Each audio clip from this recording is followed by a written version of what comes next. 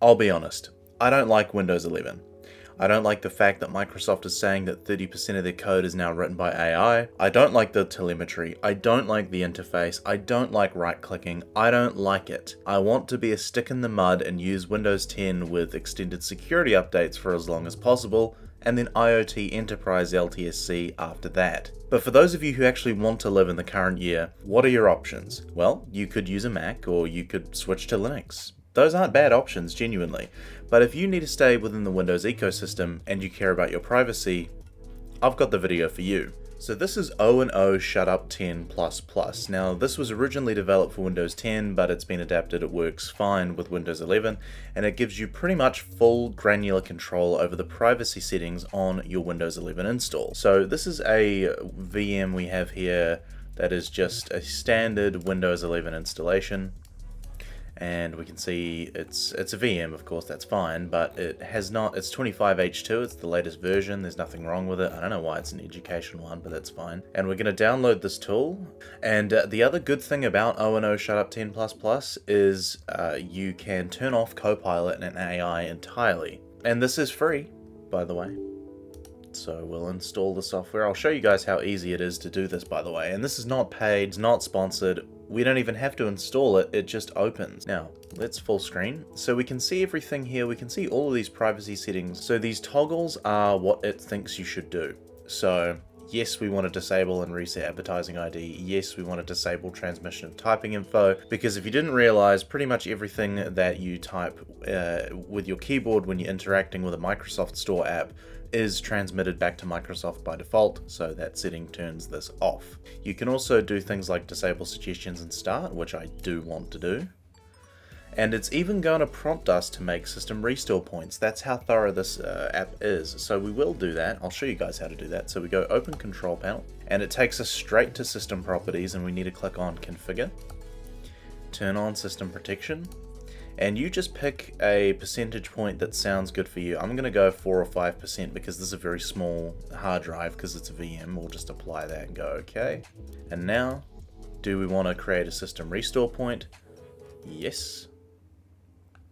And it's going to do that for us. This allows us to go back if we don't like the changes very easily. Now you can of course revert all the changes from within the app. So we can disable suggested content, we can disable suggesting finishing device setup, which is the you should sign up with a Microsoft account dialogue that you get. Now I wouldn't disable app notifications, but you know, you can do whatever you want.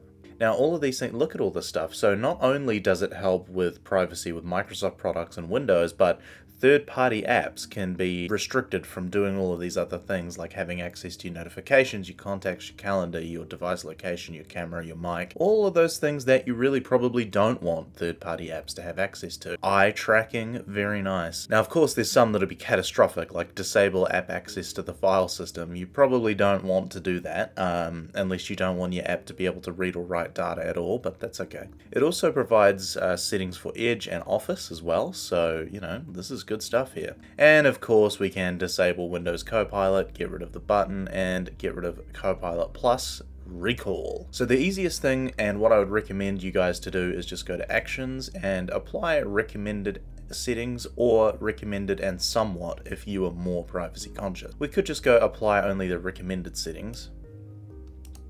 Sorry, let's go revert, and we'll go yes, and then we will go to recommended only, and it's still 112 settings. We can see there's a lot of app access, so I would recommend you guys spend some time, you know, maybe 20 minutes, half an hour even, go through all this stuff, tweak it to your liking, because a Windows install can last you a long time if it's set up properly. I think it's quite good to go through and have everything dialed in exactly how you like. But the recommended option at least gives you some benefits. You can also go to Copilot, and you can see it'll tell us the Copilot functionality is activated and data can be recorded, and at least one Copilot application is installed. So we will remove that, and yes, we want to remove Copilot.